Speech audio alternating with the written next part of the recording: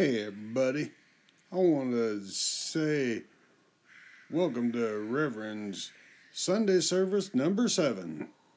It's going to be a good one. Now you can see by just looking around, it's pretty dang snowy. See ya.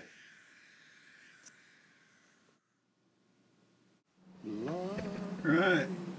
The Reverend is cooking his own rice for 5 minutes on high. Now we got to figure out how to reset this to get it on low.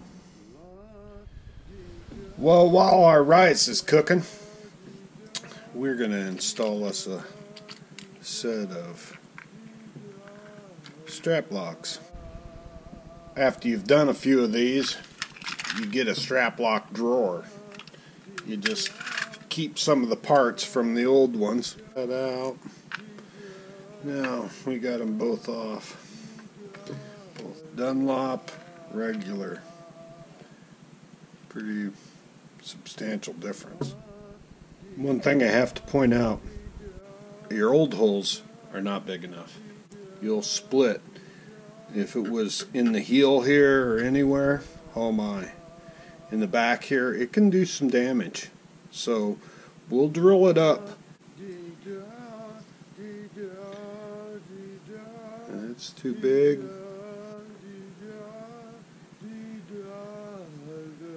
Yeah.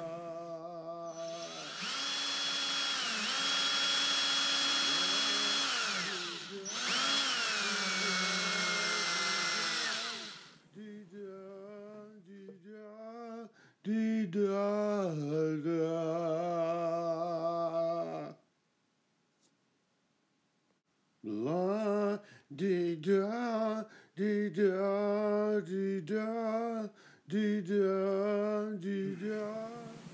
It's got to fit all the way down in there. That's why these screws, you have to use them. There's nothing else you can do. So let's get the proper screwdriver. Don't press. Oh, it's threading in there nice. Oh yeah. Like it when it goes like that. That's nice.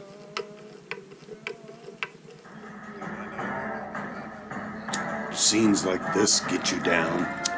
Look what we've become. It's 2020 wipeout. We're gonna do something about it. I'm telling you.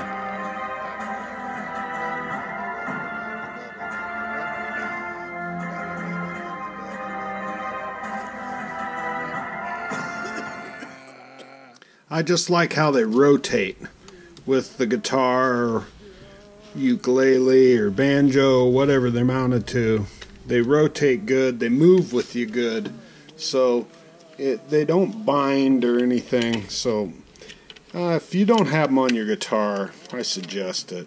They do stick out a ways. You still can use a regular strap, but beware, the holes have to be kind of big.